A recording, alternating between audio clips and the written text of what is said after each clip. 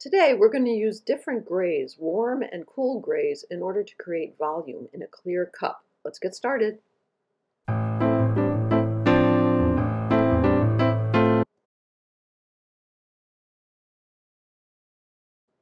All right, so I know this is not the flashiest thing in the world to do. You know, if this was a lot of different colors, it would be, well, probably more enticing and interesting to paint. But where I am right now is I'm very interested in neutrals and in grays and also in temperature, warm and cool temperatures.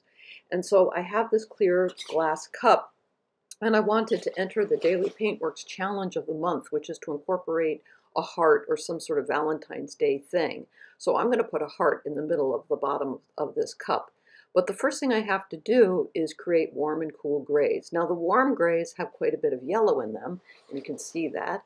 And the cool grays tend to have blue in them, ultramarine blue to be specific.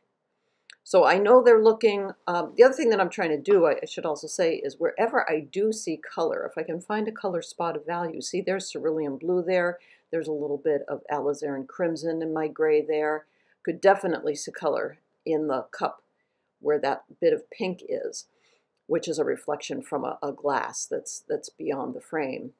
So I'm putting those in first, just establishing what's warm, what's cool, what has color, and what is a neutral. Now I'm looking at the darks, and the darks have quite a bit of color in them. You can see there's a lot of red in that. Even on the photograph, you can see that. Because I think there's a red vase, like I said, out of the frame, and that is going to influence the clearness of the glass, because glass is transparent. It's really not there except for how it reacts to things around it.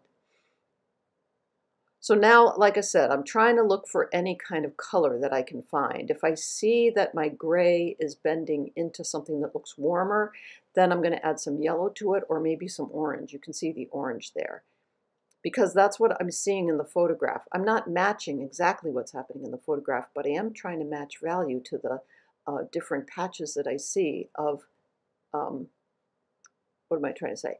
The value to patches of lights and darks that I see. Yeah, that's what I'm trying to say. And this is kind of hard to do. I mean, it should be easy to do, but it's not, because I don't want to end up with a gray cup. I want to have a cup that has as much color as it's possible to have in it. And at the same time, I'm conscious of the fact that everything has to be somewhat neutralized in gray, because I have a clear cup on a white piece of paper. Nothing could be kind of clearer and grayer than that. So, you know I set up a challenge for myself that's really hard. And I like it right here. I almost feel like this was right where I had it. But do you sometimes feel that way in paintings? You feel like, gosh, you're only halfway in, but your concentration's been going really well, and every decision you've made so far has been a pretty good one.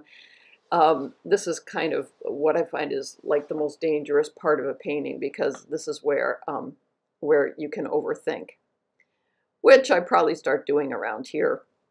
But I felt like I had to overthink because I didn't have the structure of the cup yet.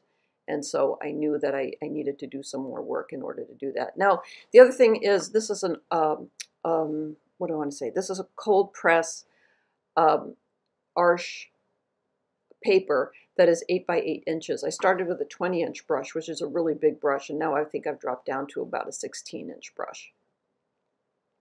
And I kind of like what I have right here, and this is often the case. I'll go away in a minute and dry it and come back and try to put in some of the relatively dark darks that I see, and we'll see whether this thing holds up or not. And I know that the heart was imagined, and that's an artist's prerogative. You can imagine something if you want to. And I've done enough glass objects with lollipops in them now that I know what happens if you put a dark red thing in the bottom of a cup. I kind of know how it's going to react to the different surfaces around it. So I thought it was about done here, and then I said to myself, nope, go and dry it and then come back and reevaluate. Although I have to admit, I kind of like it right here. Ding dang, that does happen. All right, but I'm back and dialing in some of my darks, because I just didn't feel like I had You can see from the photograph, there's some really substantial darks there and almost no whites. So that's what I'm trying to figure out here. Where are my darks and what do I need to leave relatively white? Because like I said, nothing is actually left white. So I'm going to need to compensate for all of that. That looks pretty good right there. I wonder why I felt like I had to keep going. You know, one of the things that happens here is I drop now down to probably a size 14 brush. And you probably know you start getting persnickety the smaller the brush gets. And maybe I should have stayed with a bigger brush. I don't know. I kind of like this as a challenge. I'm going to respond to the challenge with this painting because I feel pretty good about it, but I'm going to try again. So remember to keep the whites of your paper white, your paints wet, mask for value, mix for color, and do entertain mixing neutrals because you can get a lot of color in them. And if you can, that will enhance kind of the other paintings that you do. It just makes you a better viewer of your subject. And I'll see you next time. Okay, bye-bye.